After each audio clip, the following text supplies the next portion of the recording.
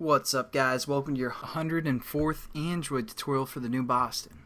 And what we're going to do in this tutorial is learn about external storage, because before we've done the shared preferences and the internal storage.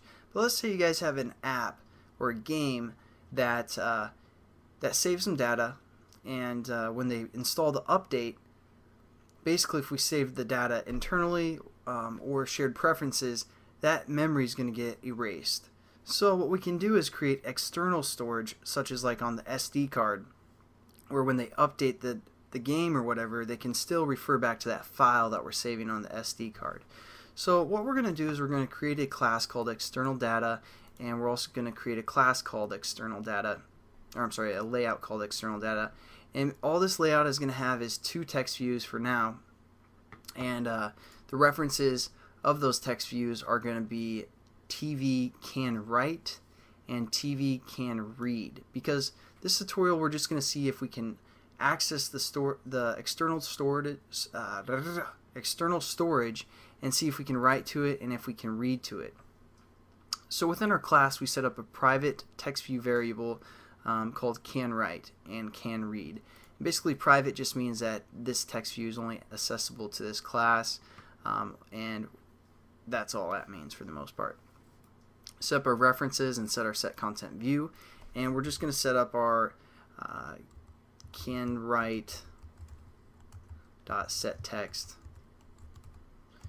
to initially be false, and our can read dot set text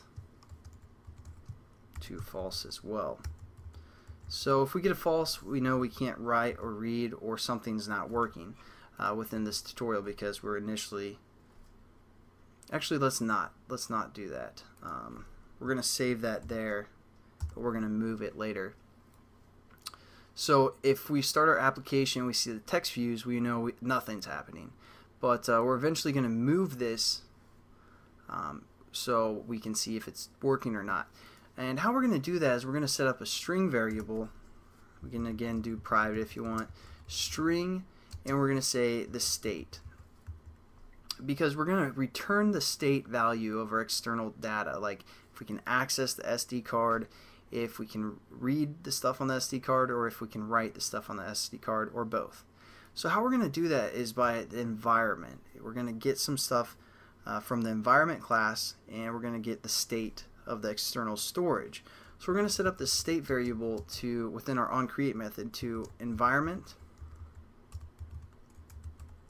dot get external state, and that's just going to return a string for us. And what we're going to do now is just kind of check if we can read and write, or check what the state is equal to. So what we're going to do is we're going to say if state, and we can't compare strings like this, is equal to whatever. That's not going to work. To compare strings, again, we just have to hit dot equals.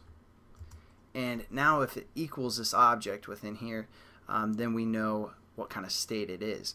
And there's three types of states. One, again, we have to refer to the environment class, so environment, and then we're going to say dot media mounted. So if our state is equal to this media mounted, what that's going to mean is we can read and write. So we're just going to set up within here read and write, something like that. And now we're just going to change our text views. I'm just going to copy that here and turn these to true, because we can read and write. Because we don't want to try and write something if we can't do it. So we're basically going to use this type of checking method to see if we can read and write, and then if we can write some data. Let's say there's a different state that we access where we can read the stuff but we can't actually write it. So what we're going to do, we're going to say else. So if this statement's false, we're going to say, hey, is it this, else if, and we're going to say state again dot equals, and then within parentheses environment dot media mounted read only. So that way we're going to be able to read the data, but we can't actually access it. So again, we're just going to leave a comment, read but can't write.